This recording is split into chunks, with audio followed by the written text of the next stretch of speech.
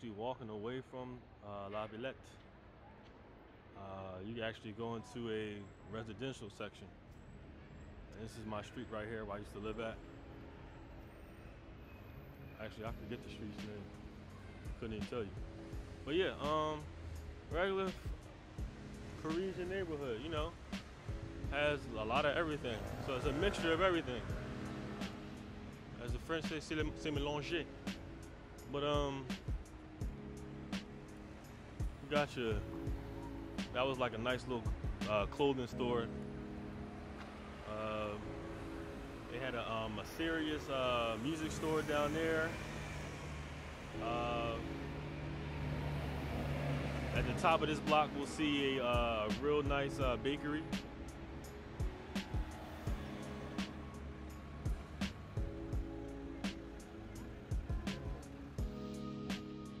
So market. Look at the different options they have. Real nice and clean grocery store right here.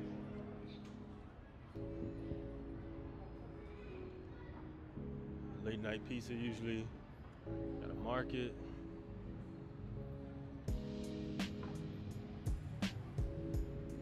This was one of my favorite. I used to live right in this building right here. Actually, it was behind it, but you know, you walk in this door right here. This was one of my favorite butcheries right here. Expensive. Oh my God, it was expensive. But you know, it was a nice little eat. Got everything on the street. This is pretty much, well, it was the second neighborhood I lived in France, but this was like my first, you know, like, first time, as the French say, you bien installé. Finally got set up in France.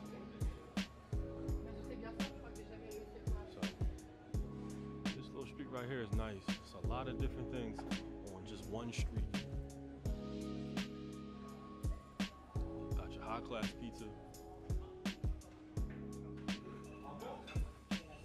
This is the top of that block, top of that same block, and here at the top of the block,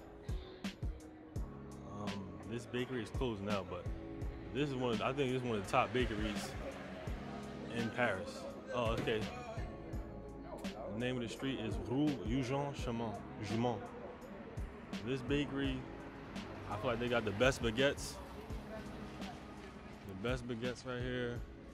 Rest of the pastries are real good too, but the line is out the door when they had the baguettes fresh. Definitely. So.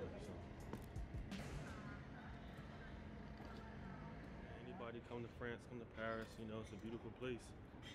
You know, it's just, they do a great job of just mixing everything in. So come to Paris.